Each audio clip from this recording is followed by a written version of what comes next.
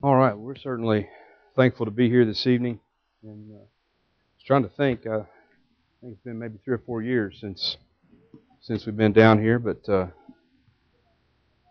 thankful to be back. Turn with me to Matthew chapter 5.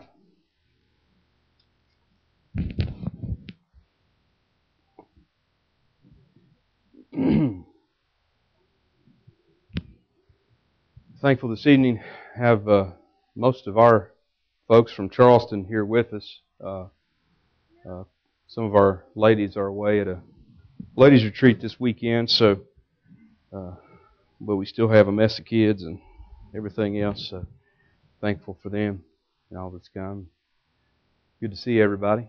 And let's go to Matthew chapter 5. Brother John tried to force me to title this message, so I guess I'll stick with it.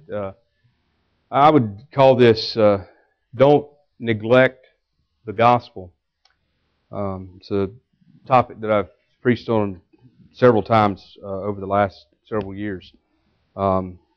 Just something that presses heavy upon me is the need to be clear about the gospel, to be consistent in preaching the gospel, and to be continuous in preaching the gospel. So let's go here to Matthew chapter 5. We'll begin with verse number 20. For I say unto you that except your righteousness shall exceed the righteousness of the scribes and Pharisees, ye shall in no case enter into the kingdom of heaven.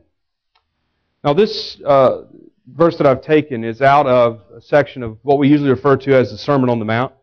Runs through Matthew chapter 5 through chapter 7, probably the most famous sermon ever preached in history. Most everyone has heard of the Sermon on the Mount.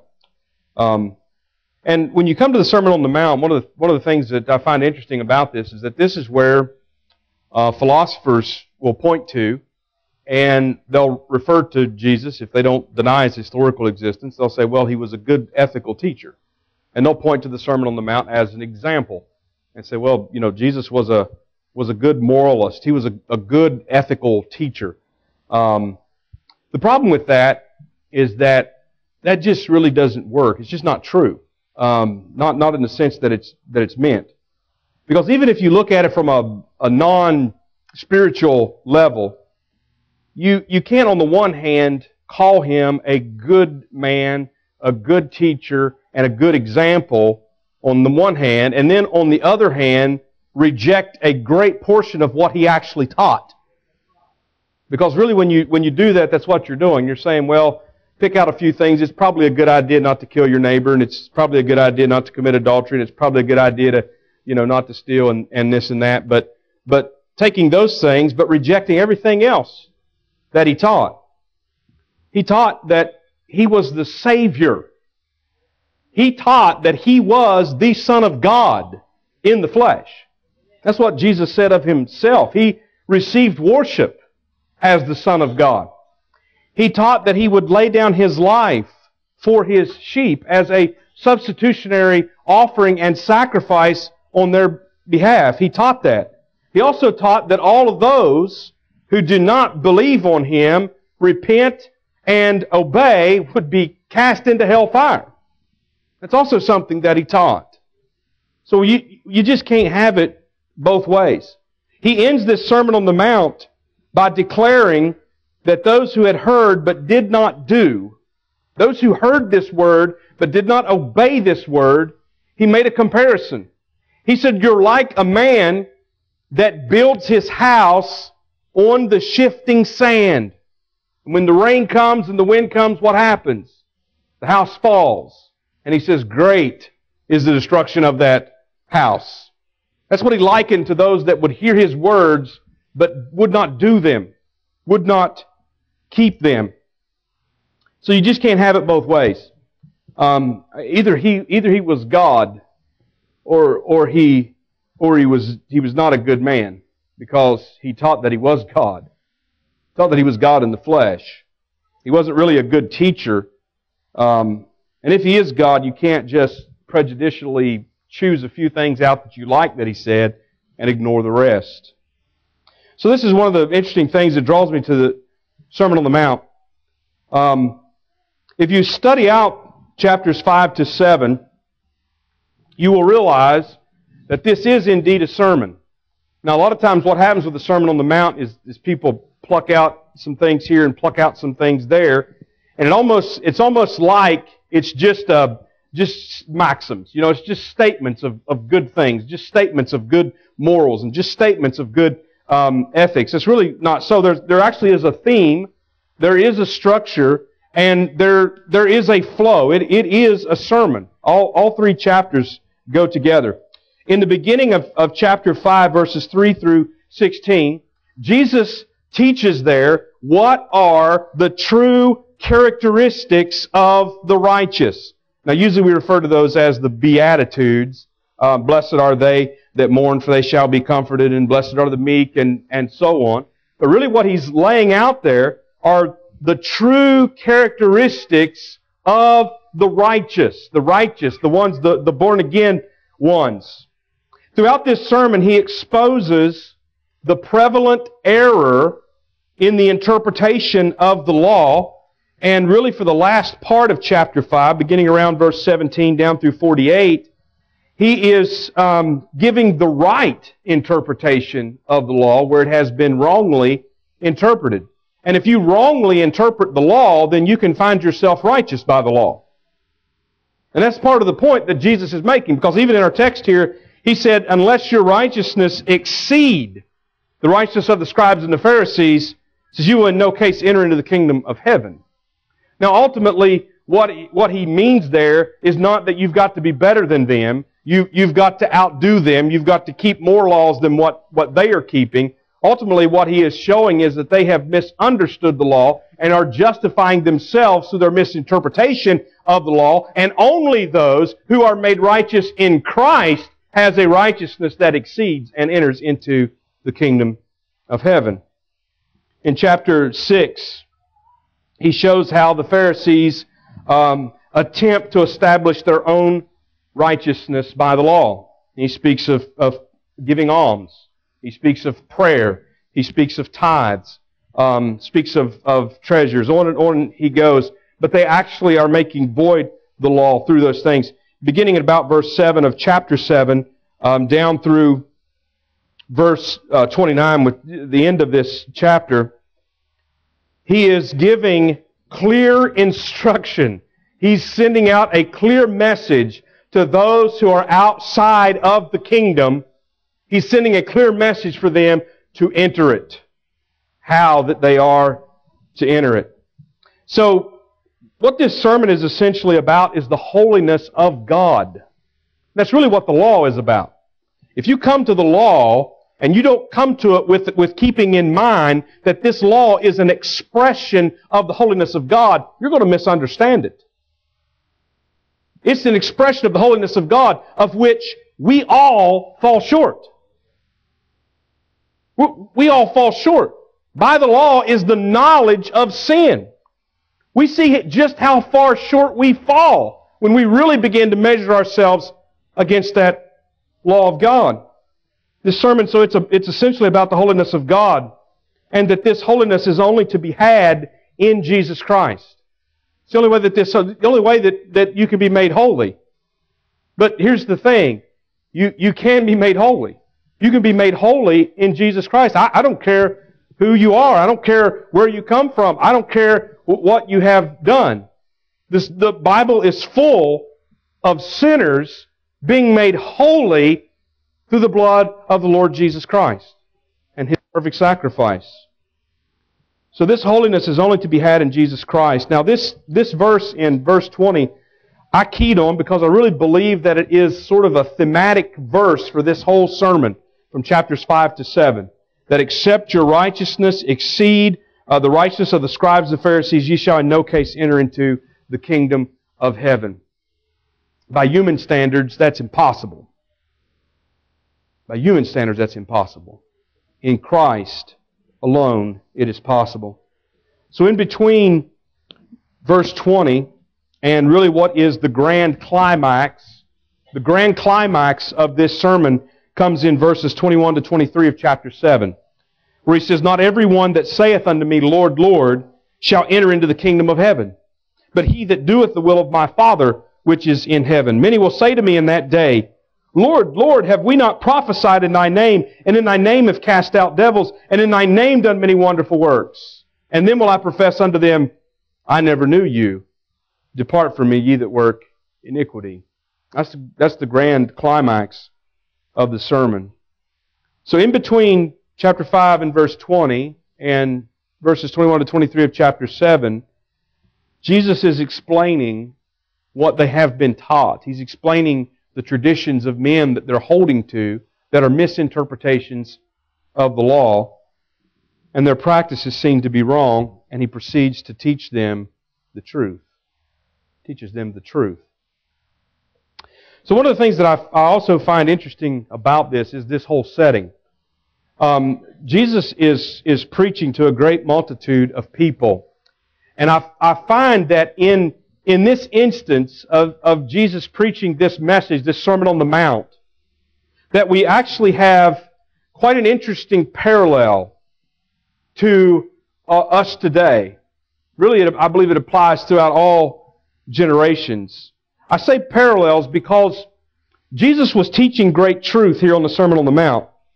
He was. So if you're looking at the Sermon on the Mount from the standpoint of what is the content of this message, he's teaching a lot of great truth in these 3 chapters. That's the content of this message.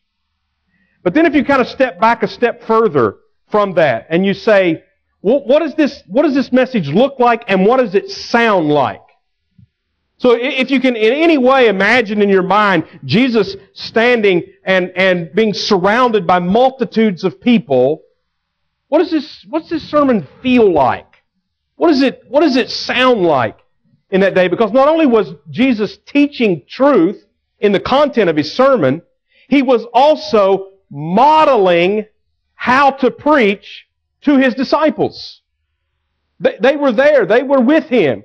He was training them. Everything that he did, he was training them and preparing them to continue on this work that he had begun. So what can we learn from this? Well, first of all, we have to get a picture of this scene. If you go back into chapter 4, you see that there was indeed a great multitude of people. Verse 25 says, "And there followed him great multitudes of people from Galilee, and from Decapolis, and from Jerusalem, and from Judea, and from beyond Jordan. And seeing the multitudes, he went up into a mountain, and when he was set, his disciples came unto him." Luke 6 also talks about this multitude, gives a little bit more details about it. There was an outpouring of people from all of these places around. The multitude was no doubt primarily Jewish people, though there also would have been no doubt a number of Gentiles among them, Greeks and Romans and such. Very probable. Of the Jewish crowd, of this multitude, think for a moment about who is gathered there.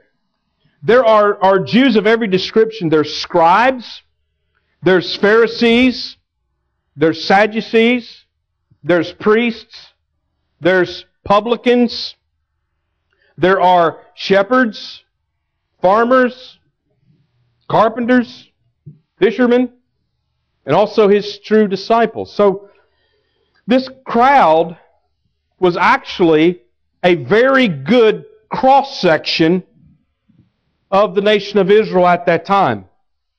It had people from all the various walks of life that were in this multitude. Israel was a very religious place. It was a very religious place. But Jesus is showing in this sermon that it's a religion that had corrupted the truth and was full of hypocrisy. It was full of self-righteousness. That's a big message in this sermon. It wasn't that there wasn't any true faith. There was true faith. You can think of some examples like Zacharias and Elizabeth. They were examples of those that were holding to true faith. Think of Simeon and Anna that were taught about. I mean, they were holding to true faith. So it's not that there was no true faith, but it certainly was not in abundance, and it certainly was not in the majority. So there are certain parallels to our day. There's nothing new under the sun. We're really not that much different from this crowd. We've got, everybody here's probably got a phone. We got computers at home. We come here in a car. Clothes might look a little different, but we're really not that different from this crowd. They worked for a living. There was some among them that were scholars, and some that were very uneducated. There were skilled laborers, farmers, shepherds, all these kind of things. So especially when you think about our country today, and you think about the religious areas, and there are religious areas. I lived down south for about 8 years, and it always just struck me of just how religious that the area was. Everybody went to church.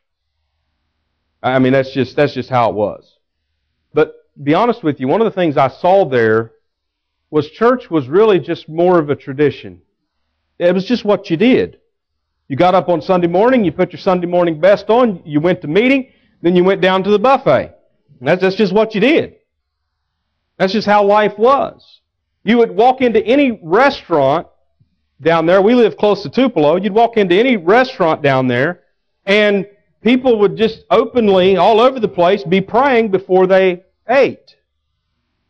Didn't think anything about it. I had to have a meeting when we started our mission down there in Tupelo, and I was renting a building, and I had to get approval from the city council. And when I have a meeting with the city council, you find that many of those sitting on city council were deacons in Southern Baptist churches, Sunday school teachers, and various ones.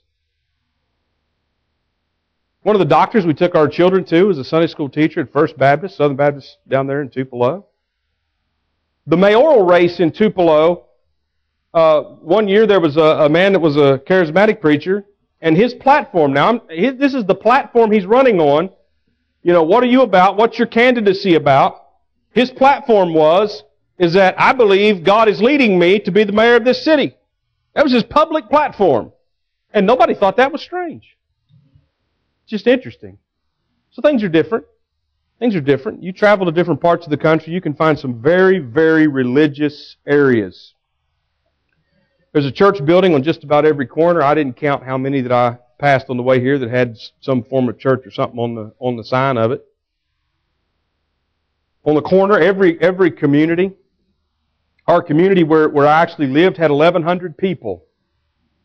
And there was, I think, 24 churches in that area. Very small area, but yet all of these places.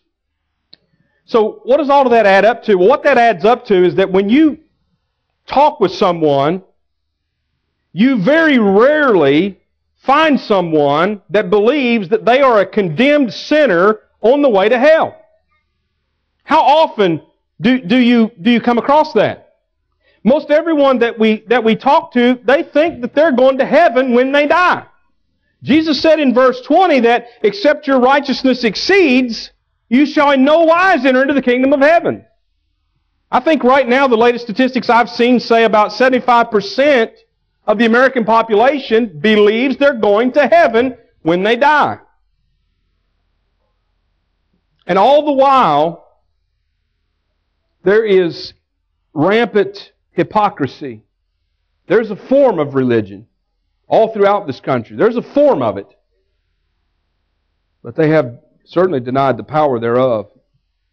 So if we take a cross-section of the area, we gather them in a crowd, and we're going to preach to them, we would have a very religious crowd, by and large. Most people there would think that they're going to heaven when they die. And I've talked with people, and I've seen videos where people going through the streets and asking this question, and are you going to go to heaven when you die? And of course, some will say, well, I don't believe heaven exists, and others they say, well, yeah, and why do you think you're going there? I'm a pretty good person. I'm a pretty good person. That's exactly what would be on the mind of most people. If you had a good cross section of the area, many people think that they're saved. because maybe they've had some kind of crisis. Maybe they've had some life-threatening event that they've lived through. And maybe they've repeated a prayer. Maybe they've signed a card. But here is the very chilling reality, that after those things happen, most of the people that we see, most of that, so much of that percentage that we see that says, I'm going to heaven when I die, they live their life as if Jesus didn't exist. It really would make no change to their daily life whether that Jesus existed or not. No difference. So what do we learn from preaching, or from Jesus preaching? You know, I kind of wonder sometimes, and I preached through the Gospel of Matthew a few years ago, and one of the things that struck me a lot of times as I was going through these various things when Christ was telling parables, or when He was teaching, and you know, there was times when His disciples, they knew that the Pharisees had gotten offended at what Jesus had said. And there were times they had asked Him and said, well, why do you speak to them in parables and so on?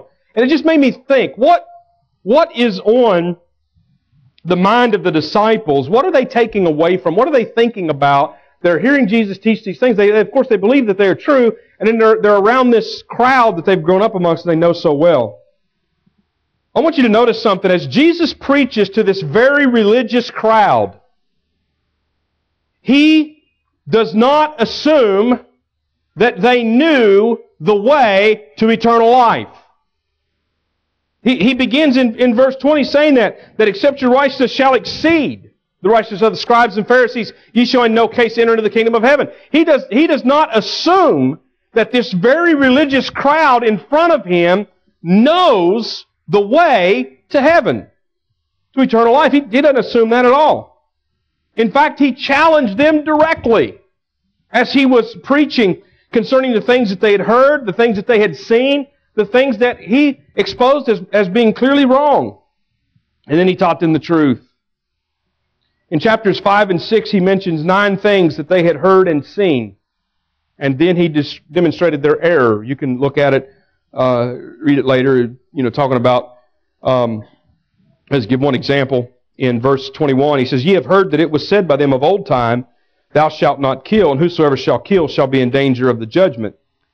But I say unto you that whosoever is angry with his brother without a cause shall be in danger of the judgment. And whosoever shall say to his brother, Raca, shall be in danger of the council. But whosoever shall say, thou fool, shall be in danger of hellfire. In other words, this was a case where the teaching it stopped too soon. Surely the Bible says, thou shalt not kill. It does. But do you know, if you go back here in the book of Leviticus, it also tells you not to hate your brother without a cause. It also says that. But somehow that was neglected. Somehow that was left off. Thou shalt not kill. All right, I haven't murdered anybody today. Check, I'm doing pretty good. Have you harbored hatred in your heart? Have you been angry? That's not a truly just anger with them? Well, Jesus shows that your righteousness falls short in that case. In the section on loving our enemies that He gets into toward the end of chapter 5, He outraged His hearers, no doubt, by telling them that their righteousness was not even exceeding the publicans and the Gentiles. Think about how offensive that those words had to be. Look in verse 46. He says, for if ye love them which love you, what reward have you? Do not even the publicans the same? And if you salute your brethren only, what do ye more than others? Do not even the publicans so? You know how offensive that had to be? To say that your righteousness is not even exceeding the righteousness of a despised publican? Publicans were always grouped with sinners in the New Testament. They were despised and hated. So really, when we look at it, this Sermon on the Mount ought to strike fear in the hearts of so many who think that they're going to heaven. Because what? Because they love those that love them? I've had people tell me that. Well, I try to take care of my family, and I ain't hurting nobody, and so you love those that love them, and that's all you've got to put to your account? Well, Jesus exposes that. People are deceived. They think they're good enough. There is no good enough. There is no good enough. We must be changed. We must be washed. We must be cleansed. We must be made righteous in Jesus Christ. There is no good enough. And that becomes plain when you look at chapter 7, doesn't it? He says, many will say in that day of judgment, there are many who will say, Lord, we've done all these wonderful things. We've preached in your name. We've cast out devils in your name. We've healed the sick. We've done all of these many wonderful works in your name. And what does he say? I never knew you. I never knew you. They're not good enough. They're not good enough because they're not in Christ.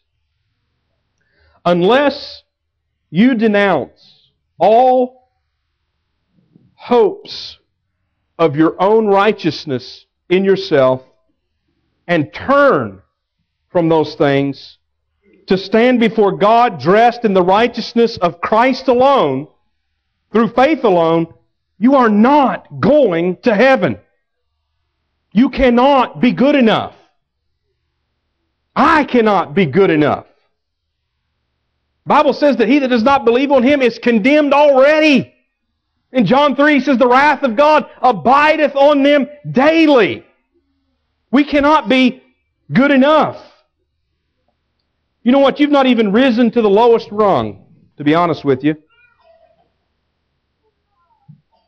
Think about the publicans that he mentions here. He says, you love them that love you. He said the publicans do the same thing. The publicans were despised. And in fact, the Pharisees thought themselves unclean if they come in contact with them. They thought they were ceremonially defiled by eating with a publican. If they would have sat down to the table and ate with a publican, that would have made them defiled. They couldn't enter the temple. This is one of the things they accused Jesus of oftentimes. So in other words, if this is what you have to demonstrate your righteousness, if we went through and each one of us was called, what can you present? What can you present on your behalf for your righteousness? What righteousness do you have that can stand before God and can survive? That can survive.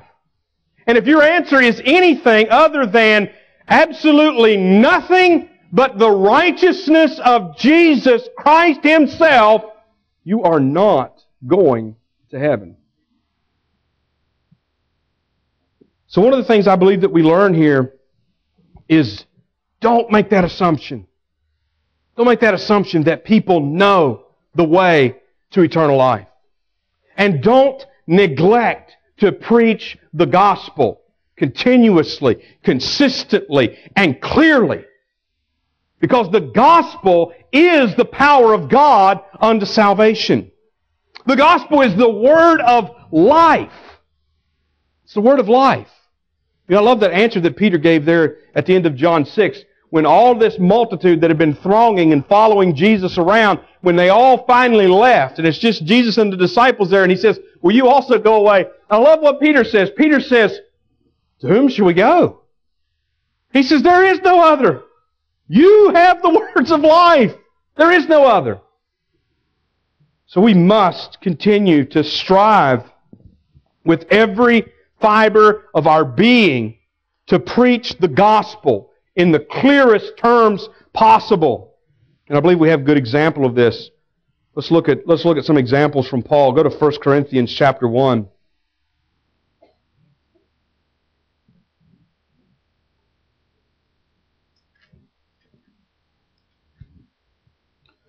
1 Corinthians chapter 1 and verse 17. Paul says, for Christ sent me not to baptize, but to preach the gospel. Not with wisdom of words, lest the cross of Christ should be made of none effect. For the preaching of the cross is to them that perish foolishness, but unto us which are saved, it is the power of God. Look at verse 23 of this chapter. But we preach Christ crucified, unto the Jews a stumbling block, and unto the Greeks foolishness, but unto them which are called, both Jews and Greeks, Christ, the power of God and the wisdom of God. He would say in chapter 2, in verse 2, for I determined not to know anything among you save Jesus Christ and Him crucified. Anyone that came in contact with Paul, it didn't take you very long to figure out what he was about. What was he about? What was it that was a sinner in his life? What was it that was a motive? What was it that was a prime driving force in the life of the Apostle Paul? He says, I determined to know nothing among you save Jesus Christ and Him crucified. He wasn't going to get distracted arguing about the politics of the day with those that were gathered around him. He wasn't going to get distracted by arguing with the various forms of philosophy, the various things. He said, I'm not coming with wisdom of words. I'm coming with plain speech. Jesus Christ and Him crucified. That's what I'm coming with. That was the center of his life. Look in chapter 9. Chapter 9 and verse number 16. He says, for though I preach the gospel, I have nothing to glory of, for necessity is laid upon me. Yea, woe is unto me if I preach not the gospel. May God give us a heart that says, woe is unto me if I preach not the gospel. Woe is unto me if I spend more time on all the things of the world and neglect to preach the gospel. Woe is unto me. Look in 2 Corinthians. 2 Corinthians chapter 2. In verse number 12, Paul says, furthermore, when I came to Troas to preach Christ's gospel, and a door was opened unto me of the Lord. Notice that. He says, I came to Troas to preach the gospel. There was no question what he was about. There was no question about why he was where he was at. There's no question about any of that. I came here to preach the gospel. In chapter 4 and verse 5, he says, for we preach not ourselves, but Jesus Christ the Lord, and ourselves your servants for Jesus' sake. Paul wasn't trying to advance his name. Paul wasn't trying to build his platform or his brand. Paul wasn't trying to promote anything other than Jesus Christ and His gospel. That's what he was about. That's what his mission was. What his mission was about. We could also look in statements like Romans chapter 1 and verse 15. So as much as in me is, I am ready to preach the gospel to you that are at Rome also. Again, would to God that would be a true expression of our heart. That as much as in me is, I'm ready to preach the gospel. Verse 16, for I am not ashamed of the gospel of Christ, for it is the power of God unto salvation to everyone that believeth, to the Jew first, and also to the Greek. Romans chapter 15.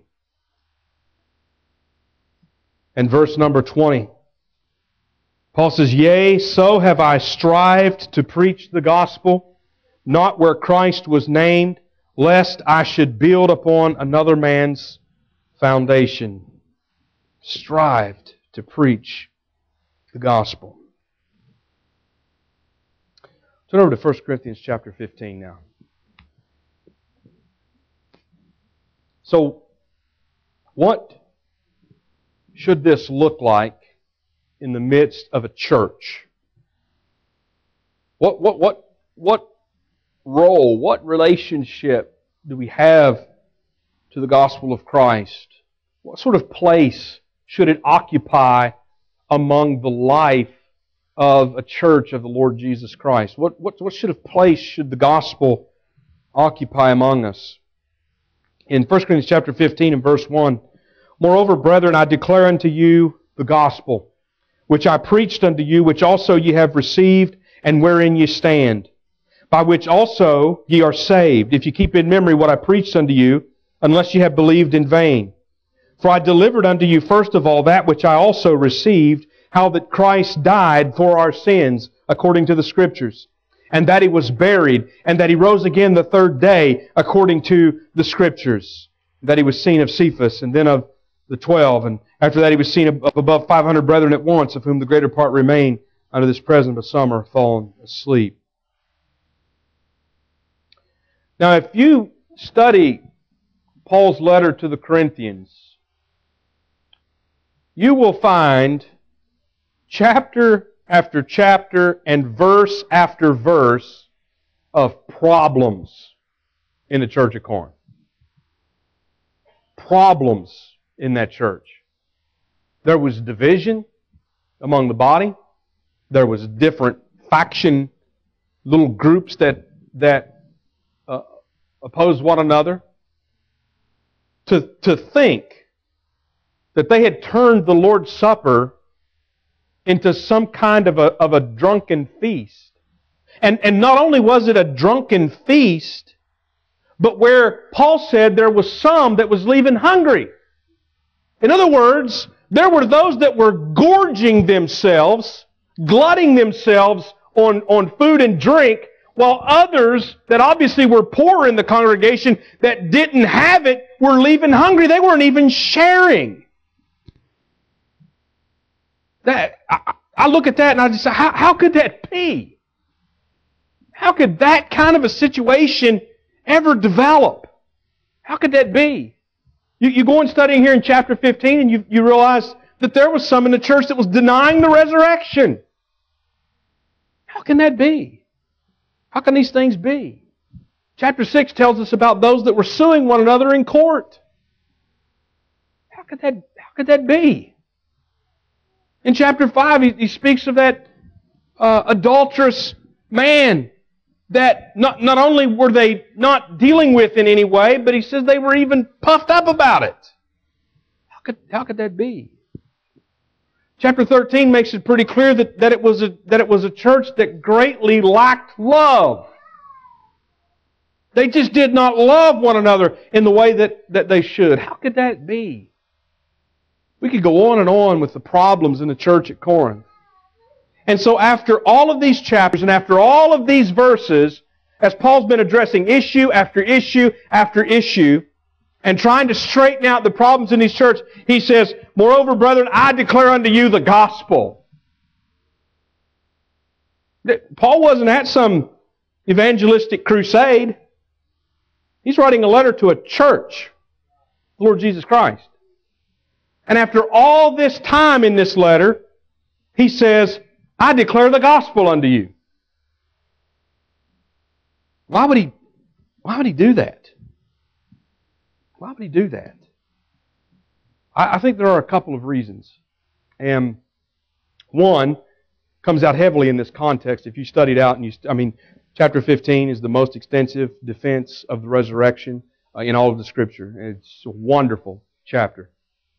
If you study through there, you see that there were those that were denying it, and obviously there was some influence that was trying to deny the resurrection, and it was greatly affecting the church. So one of the reasons why I believe after 14 chapters, Paul is declaring the gospel to the church at Corinth, rife with problems as they were. In a sense, Paul is saying, listen, I need to call you back to the very center.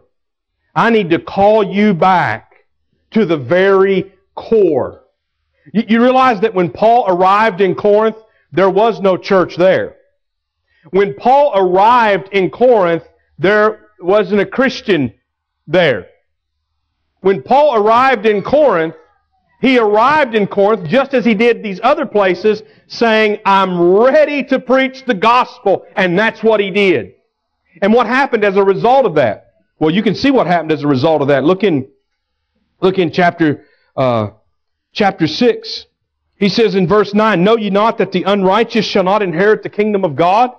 Be not deceived, neither fornicators, nor idolaters, nor adulterers, nor effeminate, nor abusers of themselves with mankind, nor thieves, nor covetous, nor drunkards, nor revilers, nor extortioners shall inherit the kingdom of God.